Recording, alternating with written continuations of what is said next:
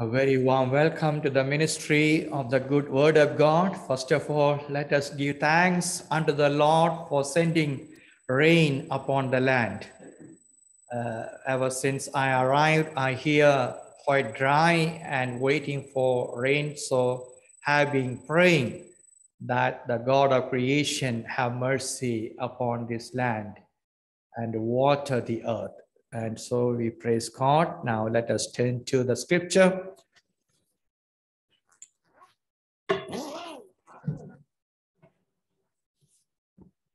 The world which is characterized by darkness and evil, and the world where our Lord was rejected, despised, and crucified.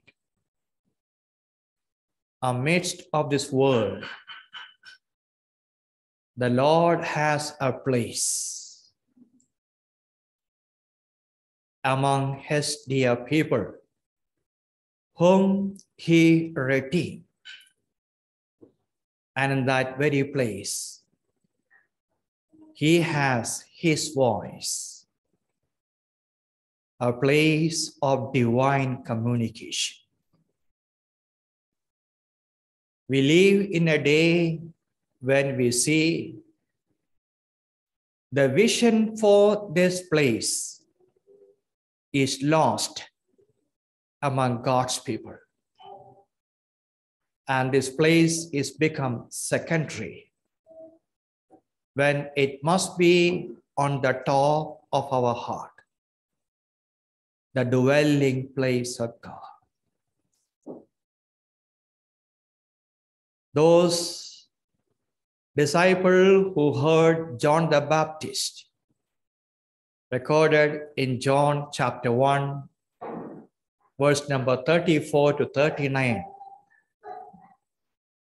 they heard John's pointing them to the Lamb of God. And they left John and they began to follow our Lord Jesus Christ.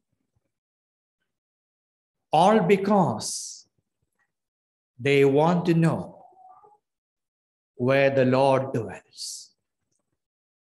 And so we have them asking in chapter 1 of John Gospel, verse number 38 and 39, Rabbi, where dwellest thou? And then we have the royal word of grace, come and see. And they came and abode with him that day. Not night. Where he is, there is no place for darkness. It is day. So amidst of darkness and evil outside, we come and dwell in the light of his indwelling presence. And it is always sunrise with the soul that is in communion with the Lord in his place. Young people, the safest place on this earth is the church, the dwelling place of God, because the Lord is here. The Lord is here. We will conclude with that thought on Thursday, God willing. The very praise with which the book of Ezekiel ends. The Lord is there. The Lord is there. In the book of Ezekiel, chapter number 10 and 11, the glory departed. And we find in chapter number 43 of Ezekiel, behold, the glory of God in the house of God. And the book ends with that very thought. The Lord is there. And so will be in millennium. So this is the safest place where we have the presence of the Lord. Outside is danger because the devil is there. The God of this world, the adversary, the devil. And from that world, it did please the Lord to take you and me. Acts chapter 15, verse number 14. The present divine program of God, visiting Gentiles and taking out of them a people for his name. His name. The book of Zechariah, chapter 40, verse number 9. The Lord shall be king over all the earth. And in that day there shall be one Lord, and his name one. His name one. And so in millennium, that name will be honored. And we find the Lord is there. And so from the danger outside, from the darkness outside, the Lord took us out. All because of his affectionate visitation. And having taken us out for his name, he gathered us together unto him. So this evening, I'm concerned to look at the pattern of the house of God. So at the outset, we will read. Please turn with me to the book of Exodus. Book of Exodus, chapter 15. Chapter 15 and verse number 8 and 9. And verse number 8 and 9. And let them make me a sanctuary, that I may dwell among them, according to all that I show thee, after the pattern of the tabernacle, and the pattern of all the instrument thereof, even so shall ye make it. Last verse, verse number 40, the same chapter. And look, that thou make them after their pattern, which was showed thee in the mount. The next chapter, verse number 30, chapter 26, verse 30. And thou shalt rear up the tabernacle according to the fashion thereof, which was showed thee in the mount. Next chapter 27, verse number 8. Verse number 8. Hollow with boards shalt thou make it, as it was showed thee in the mount, so shall they make it. One verse from the book of Ezekiel, please. Book of Ezekiel, chapter 43. The book of Ezekiel, chapter 43, and verse number 10. Verse number 10. the beginning part and the later part of verse 10. Thou son of man, show the house to the house of Israel. And later part, let them measure the pattern. Let them measure the pattern. So we have here a book where we can measure the pattern of the house of God. And so we find in this book, after redemption in chapter 12, we have the next thing is a song, the song of redemption in chapter 15. And then verse number 2 and 3, where people say, let us make a habitation for God. The initiative comes from the heart of God's people, but they forgot all about. And we come to chapter 25. The initiative comes from the heart of God. You see, let them make me a sanctuary.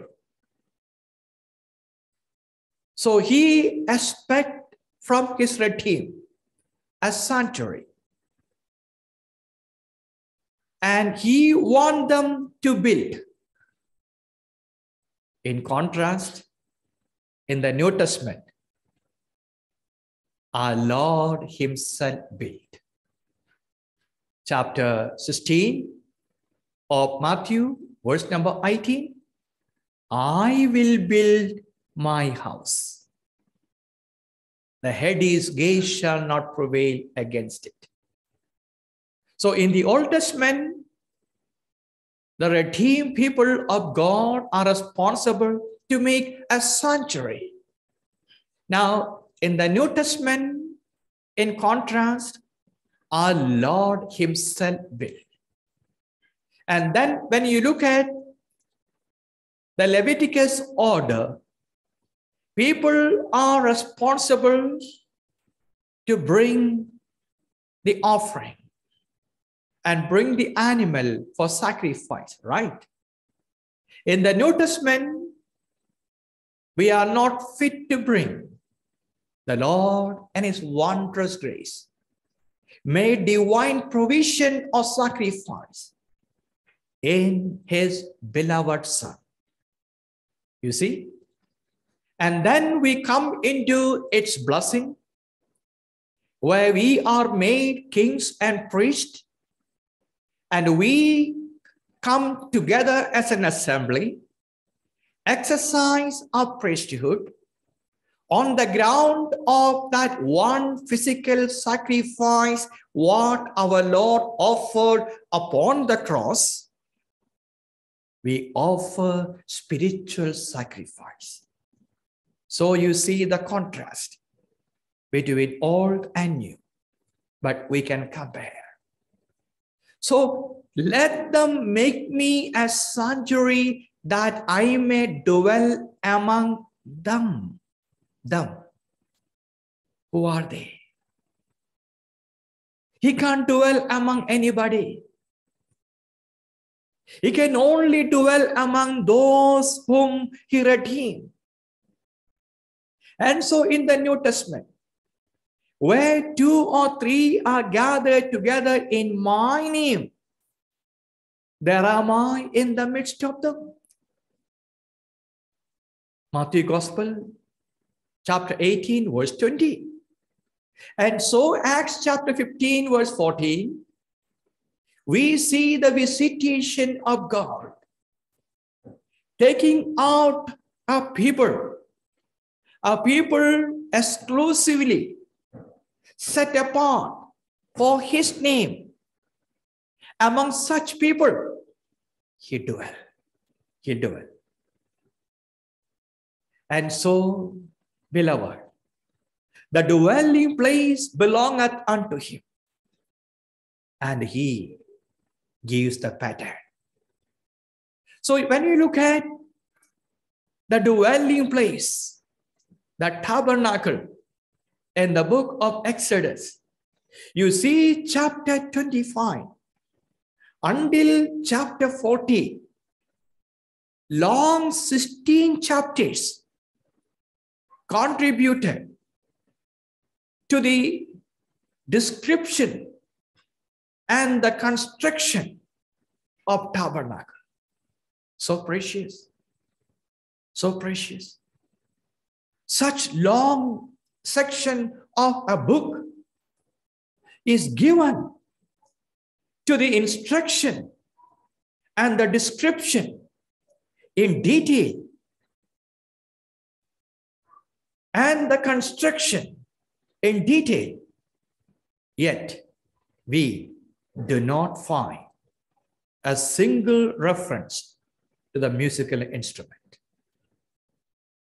You see, no musical instrument is given in the dwelling place of God.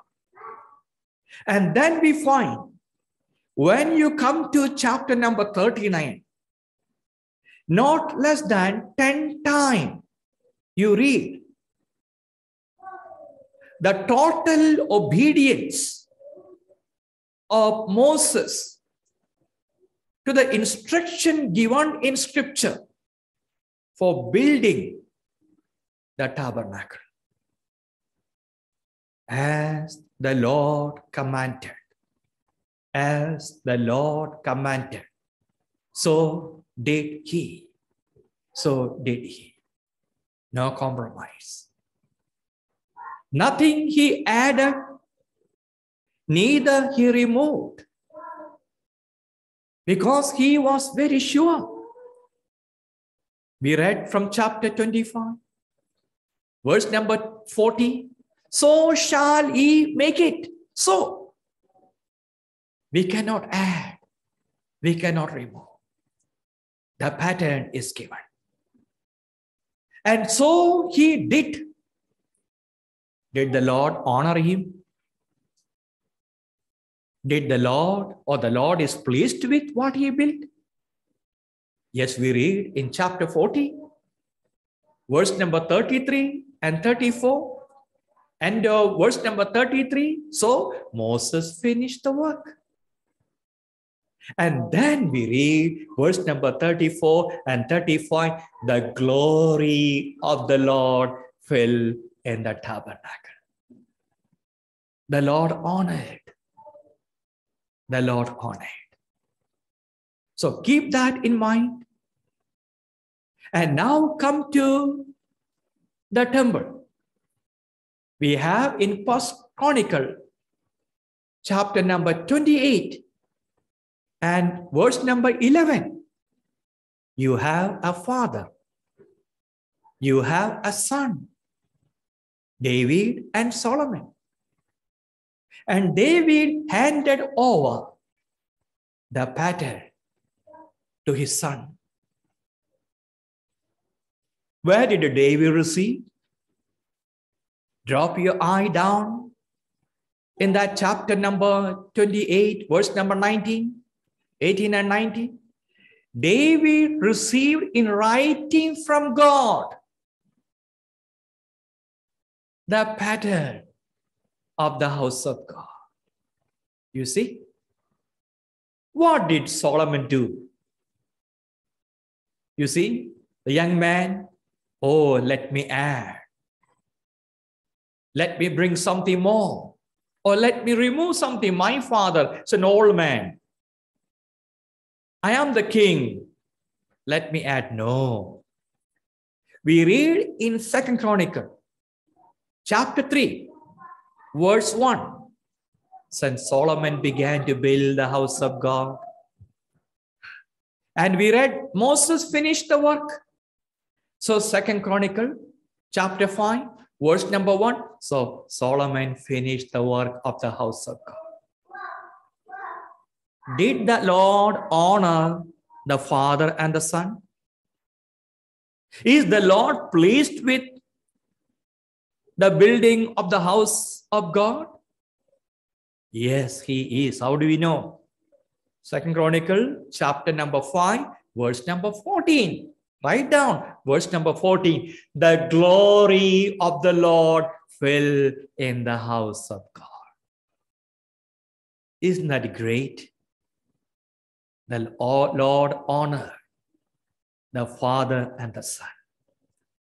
Back in the book of Genesis, chapter number 18, verse number 90, what the Lord said about a father, Father Abraham. I know him. I know him. He was sure about Abraham. He will command his children after him and teach the household the ways of God. You see, God was very sure of Father Abraham. So Father and the Son. So what we do, we the parents, we the elders, take the blueprint from the scripture as it is and hand over to our darling children. The house of God produced the man of God. Back in the book of 1 Samuel, chapter number 1 and verse number 90, we have an altar in the house of Elkanah the priest and his wife Hannah. They rose up early in the morning and worship the Lord. Worship the Lord. That point of time, in that verse, the Lord remembered Hannah. The Lord remembered Hannah and was given Samuel. This is the child I prayed for. You see? And he worshiped the Lord. Chapters 2 and 3, where we have him in the dwelling place of God. In the dwelling place of God, when there was no open vision, when the word of God was so precious, this young child, Samuel, could hear the voice of God. The voice of God. Oh, he could say, Master, speak, thy servant heareth. And we have him in the dwelling place of God, ministering unto the Lord, ministering before the Lord. The whole Israel identified the presence of the Lord was with Samuel. Come to the book of Jeremiah, chapter number 15, verse number 1. We read, Samuel stood before the Lord. Samuel stood before the Lord. He was among Aaron and Moses and David, who called upon the name of the Lord. And the Lord answered them. And Samuel could hear the voice of God.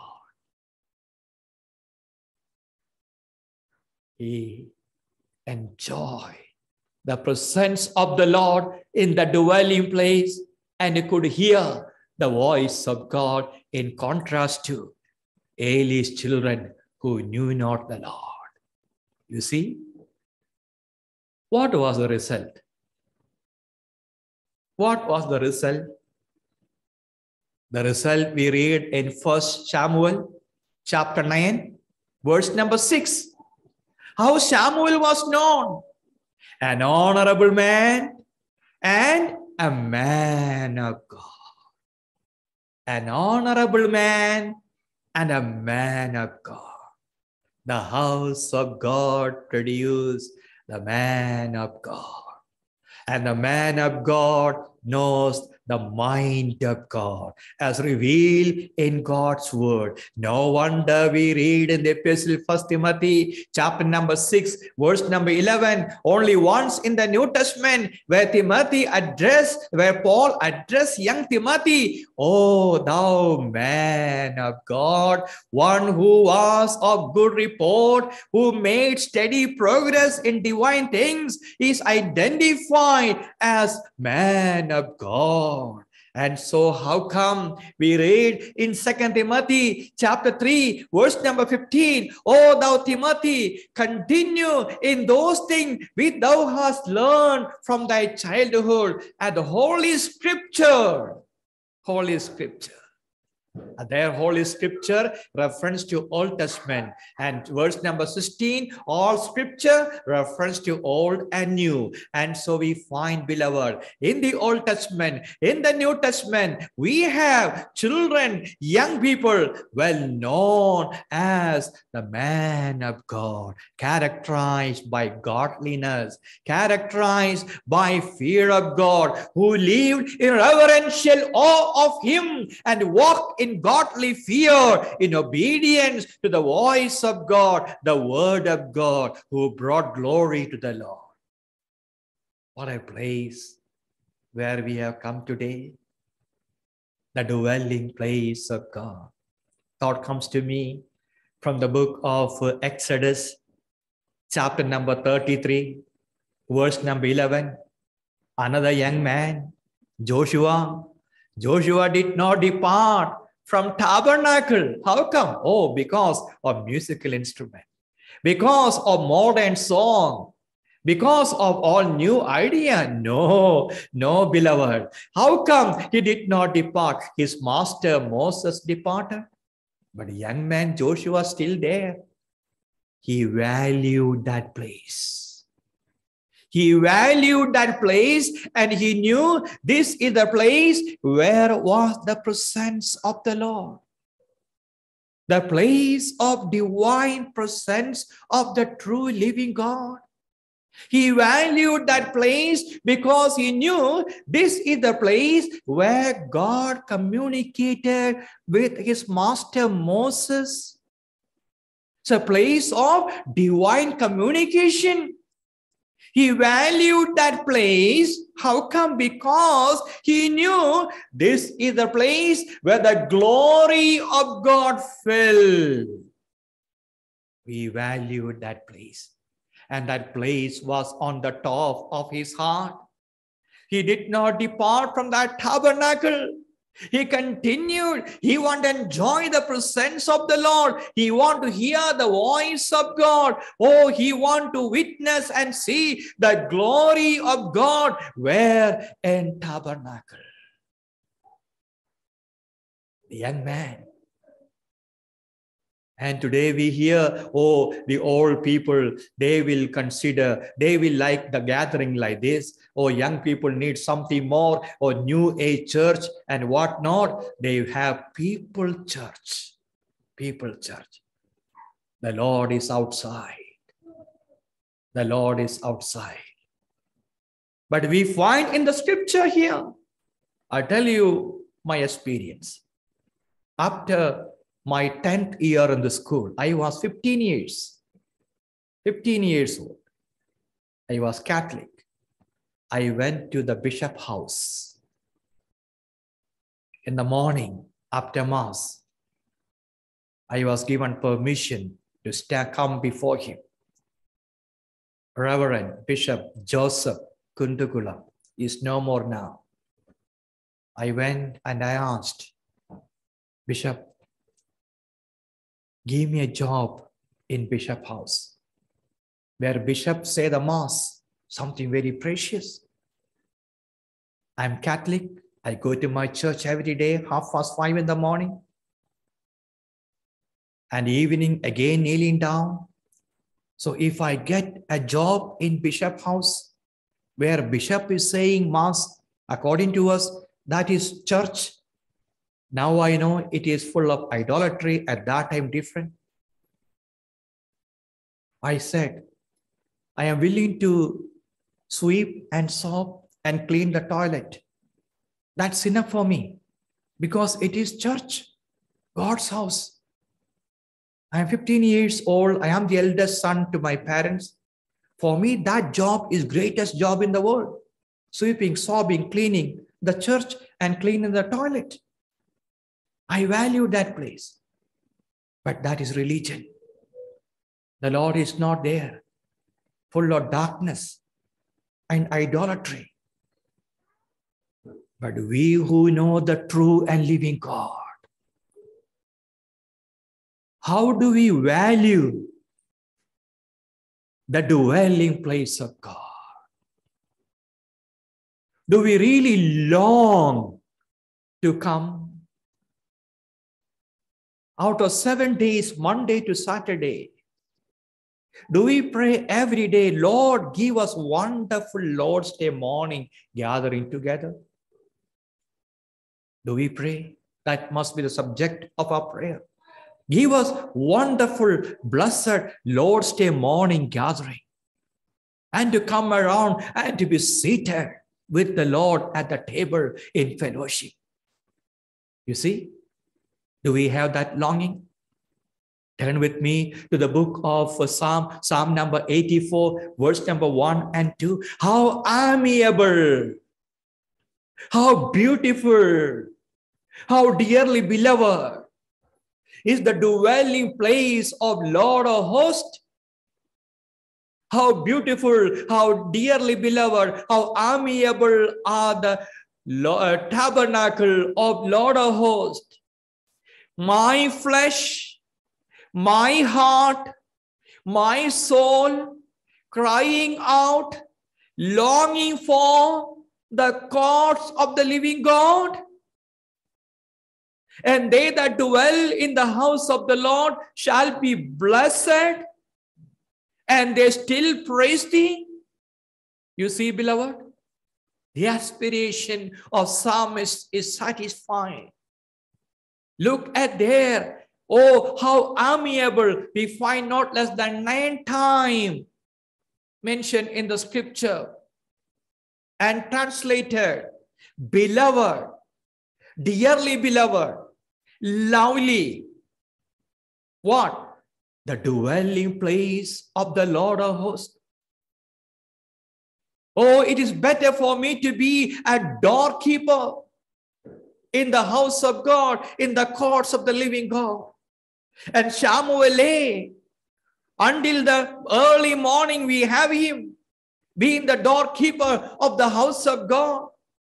And so my heart affectionately, my soul spiritually, my flesh physically,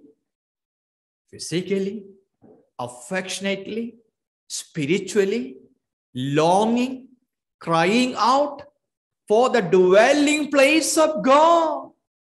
Do we have such longing?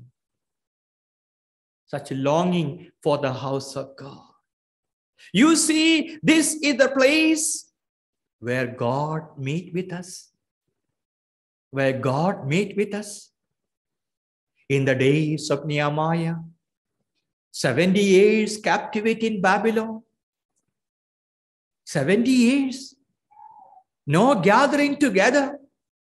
And when you study that book, we find when we come to chapter number 8, until chapter 7, no gathering together. Why? The wall was not built. Separation was not maintained. But then when it is done, we find them with a longing heart. Not some, all the people gather themselves together as one man. Such a tremendous unity in the gathering together. Men and women and children, all who could understand. And their ears were open to the words of the Lord. There was longing. Psalm number 122, verse number 2. Our feet shall stand within thy gates, O Jerusalem. Jerusalem, chosen place. Don't we read in the book of 2nd Chronicle, chapter number 6, verse number 5 and 6. Since the day I brought you out of Egypt, I haven't chosen any place among the tribe of Israel, but Jerusalem. But Jerusalem. Why? That my name might be there. You see, my name might be there. Whatever the condition of Jerusalem might be today, in the day of his glory and of Ezekiel, the Lord is there. The capital city of his administration, Jerusalem, from where he will administrate his kingdom. And so we have him. Then what happened? Psalm number 29, verse number 9. In his temple, that every whit speak of his glory. Everything speak of his glory. We'll come to glory one of these days. And so we find the Lord is here. He's waiting. And he meet with us. He meet with us. Are we longing? Are we longing to come? Oh, look at young man Joshua. He did not depart from the tabernacle. Look at old woman. In the Gospel of Luke chapter 2, verse number 37 and 38. Godly Anna did not depart from the temple. He was fasting and praying and serving the Lord, speaking to all in Israel. The redemption, all about the Lord Jesus Christ. You see, so old and the young, dwelling in the dwelling place of God. Oh, beloved, how about our longing for this place? Are we truly longing to come? People like you and me, being chosen. We read in the book of Psalm 65, verse number 4. Psalm 65, verse number 4. Blessed is the man whom thou chosest and causest to approach unto thee, that he may dwell in thy courts and shall be satisfied with the goodness of thy holy temple. Here we have satisfaction. The blessing of the house. We read in Psalm number 36. Psalm number 36 and verse number 8. They shall be abundantly satisfied. They shall be abundantly satisfied with the fatness of thy house. They shall be abundantly satisfied with the fatness of thy house, and he shall make us to drink of the rivers of water. The fatness and the water and the blessing in the dwelling place of God. The fatness. Take us to the book of Leviticus. Bring before us the offering, the rich part of animal, what is consumed by fire, through which sweet fragrance ascend to the throne of God. The preciousness, the loveliness, the excellencies of the person of the Lord Jesus Christ, with which we adorn the house of God. A heart being full, a basket being full, we come on the Lord's day. From the depth of our heart arise spontaneously those words of appreciation. And so David says in Psalm 27, verse number 4, one thing have I desired of the Lord, that will I seek after, to dwell in the house of the Lord all the days of my life, and to behold thy beauty, thy glory, and inquire in thy temple. You see, behold thy beauty, thy glory, thy splendor, thy excellencies, thy loveliness. Where? In the house of the Lord. That is what he desired. So when the saints come together with the preparation and offer the spiritual sacrifice of praise, appreciation to the loveliness, the excellencies, the virtues, the suffering, and the glory of our Lord Jesus Christ, and with which we beautify the house of God, and the place will be filled with the glory of the Lord. You got that? You see? And so, beloved, this is what God expects from us. This is what God expects from our gathering together. No place like this where we have the dwelling place, and the place is linked with the heaven. The heaven is open to this place. The angels are beholding. The eyes of the Lord attended unto. And so angel looks upon. 1 Corinthians chapter 11, verse number 10. The angel is interested in a gathering together. And you see, there is no place in the world like this which is linked to heaven. And the heaven and the earth is linked together. And sweet fragrance is ascending to the throne of God. And heaven rejoices.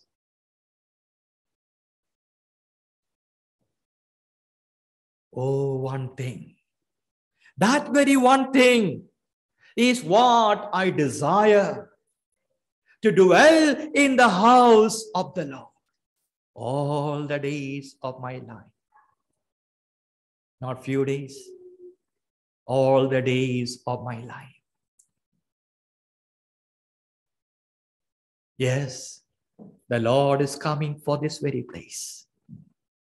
The Lord is coming for the church, not for anything.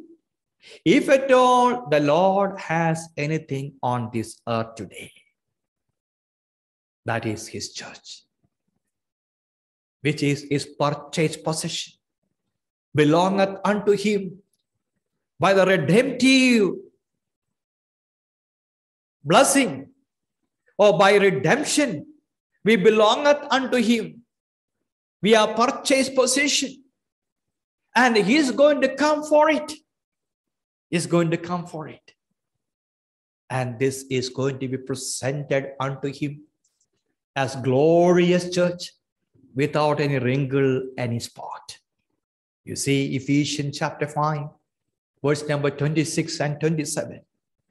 Glorious church. Whatever the state may be today, but that very moment when he will descend in the mid-air, we will be raptured and gathered together unto him as glorious church, without any wrinkle, any spot, where we can see the glory of church. Could you please turn with me to the book of Song of Solomon, chapter number 6 and verse number 10. Song of Solomon, chapter 6, verse number 10. Who is she that looketh as morning, that looketh as fair moon, looketh as clear sun, like strong armies? Who is she? Looketh as morning. The night is far spent.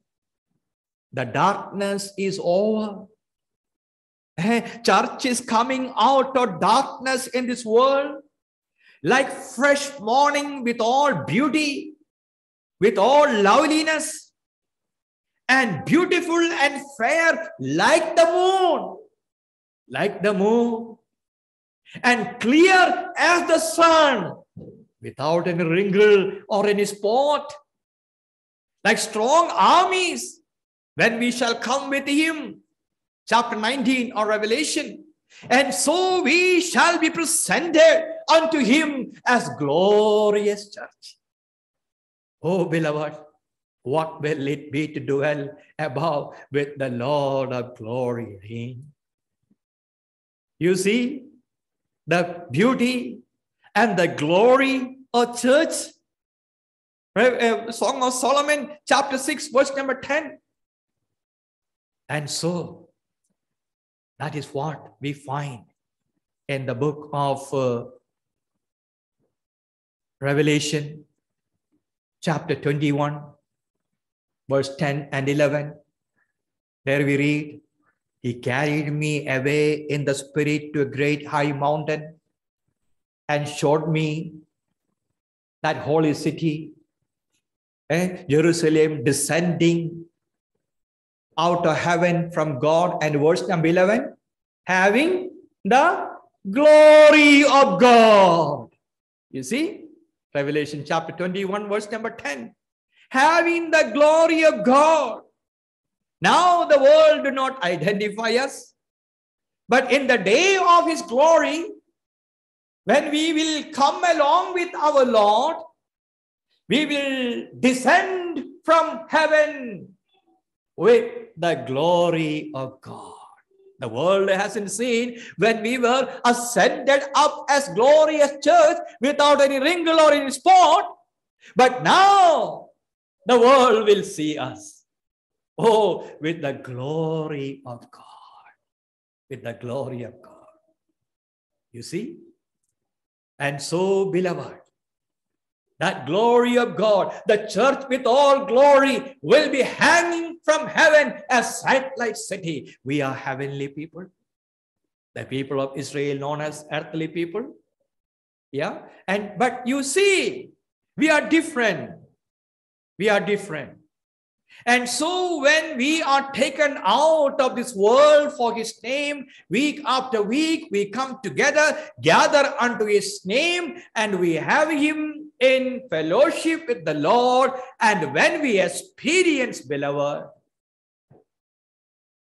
that glory must be reflected in us and through us, and the world should see when we go out, well, these people are different. These people are different. Look at the way they walk. Look at the way they dressed up. Look at the words they speak. They are different. Who are they? Who are they? Acts chapter 11, verse number 26. They are Christian. They are Christian. The heathen people of Antioch identified them. And the very first time, the disciples were called Christian. One in whom Christ lives, and the one who dwells in Christ, and lead Christ-centered Christian life. Different. And so we become the epistle, the fifth gospel, and the world read us and see Christ in us. Christ in us. So with this purpose, God has taken us out of this world for His name. And He is so pleased to dwell among us. And this is something not of earthly, but of divine. Divine in its origin. Originated in the heart of God. Way back in eternity. And in creation, God always sought to have fellowship with His people. And so we have in chapter number 3 of Genesis, verse number 8, we have Him coming down in the cool of the day, walking, seeking fellowship with Adam and Eve. But we find the sin entered. That is broken. But ultimately, it will be accomplished. And so we read in chapter 21 of Revelation, verse number 3, the tabernacle of God is with man. They shall be His people. He shall be their God. He shall dwell among them. The ultimate purpose of God, without any shadow of doubt, will be accomplished in eternity. forever with the Lord, dwelling together. But we have him coming down and dwelt among us, and we beheld his glory as of the only begotten of the Father, full of grace and truth. But we have him rejected, despised, and crucified.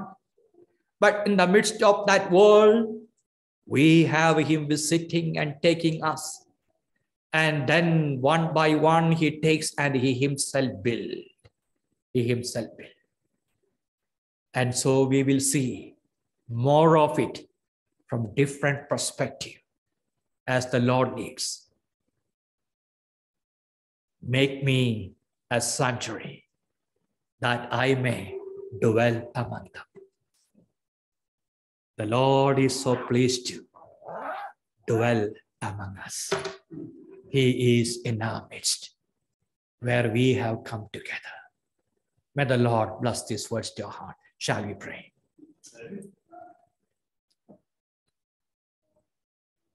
Our loving Heavenly Father, Father of our Lord Jesus Christ, we draw nigh unto thee in thanksgiving, giving thanks for the gift of thy well-beloved Son, our Lord Jesus Christ, the heaven's beloved one, the Father's delight, the one in whom our Father is well pleased, and the one in response did everything those pleased the Father.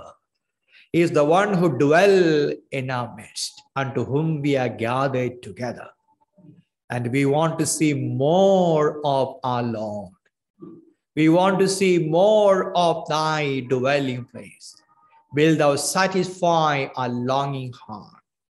In thy will continue to bring us and gather us together and speak to our heart like what thou hast done this evening. We appreciate thy visitation in our midst this evening and speaking to our heart. Oh, we thank thee. Bless thy word and make it fruitful in our life to the praise of thy glory. Take us safely back home, giving thanks and waiting in expectation of thy coming. We ask in the name and for the glory of our Lord and Savior, Jesus Christ. Amen. May we rise to sing together in conclusion, hymn number